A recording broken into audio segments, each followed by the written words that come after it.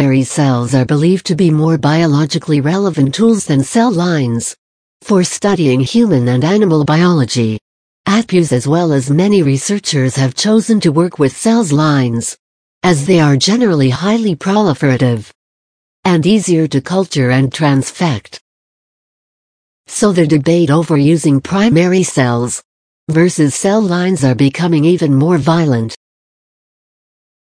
Normal primary cells are terminally differentiated cells, excluding stem or progenitor cells.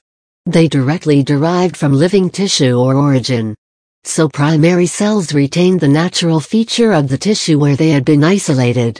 Generally, primary cells retain normal morphology, cellular function, growth characteristics, cellular markers, signaling and genetic integrity when propagated in culture. Primary cells from different species may be used, allowing you to highlight potential differences between humans and preclinical test species.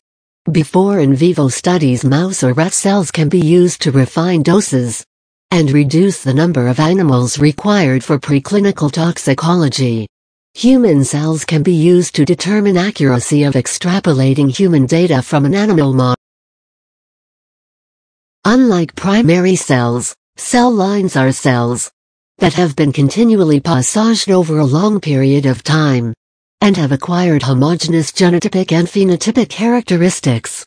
Typically, cell lines are created or identified to fill particular research functions and have the benefits of lower initial cost, unlimited passages, and elevated output signals for assay development. Thus, over the past few decades, cell lines are favorite for many researchers. There are many differences between primary cells and cell lines. First, primary cells have a limited lifetime, only several generations they will die.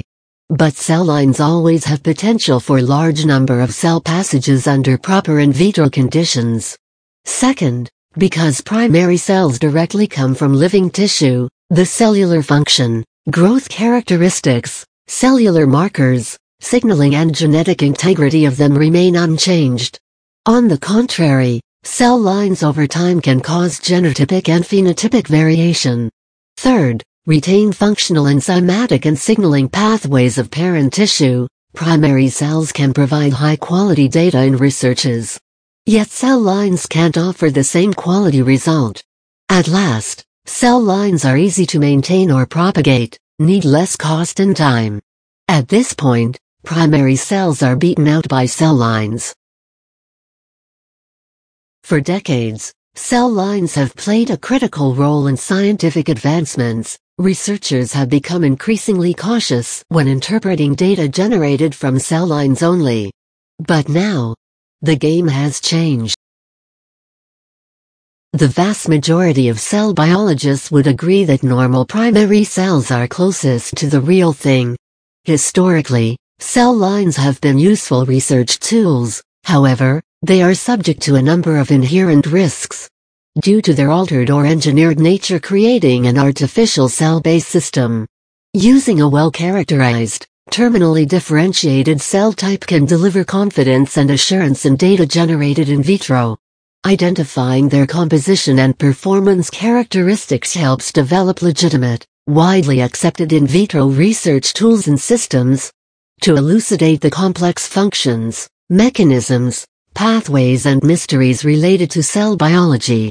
Entrusting biomedical research to verified or more thoroughly characterized cell culture tools will deliver the most meaningful and trustworthy experimental results short of performing in vivo work. With alternatives to immortalized cell lines available in greater numbers and varieties, primary cells are a viable replacement to cell lines in many research programs. However, cost to use, maintenance in culture, and other unique challenges associated with primary cells should be considered. So how are primary cells used? Where are they being used? With the advent of standardized, commercially available primary cell products, their use has increased in parallel with the research community's comfort level. Their continued emergence as a legitimate biomedical research tool has found primary cells in diverse research applications, ranging from basic cell biology and biochemistry to complex high-content imaging. Briefly highlights some of the applications where primary cells are being used to investigate our understanding of cell biology and its complex processes to develop novel therapies: cellular pathway analysis, admin toxicology studies, regenerative medicine, adult stem cells, metabolic disease research, comparative studies versus transformed cell lines, HCA screening, and other platforms, such as cell gene expression fingerprint, RNA and mRNA studies. HCA screening now is the hottest primary cell application. Large pharma and biotech are utilizing primary cells as better methods and reagents are available. Commercial cell providers have made purchasing and integrating primary cells into biomedical research exceptionally easy. Creative BioArray is a division of Creative Dynamics and founded in 2004. Creative BioArray offers 35 human cell systems with over 160 different cell types. Moreover, we also provide our customers primary cells from over 13 types of other animals.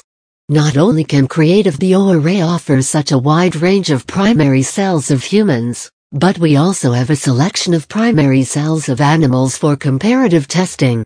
Many cell systems come with a company pledge that the cell system will perform as indicated with full satisfaction guaranteed. It's like buying insurance for your research.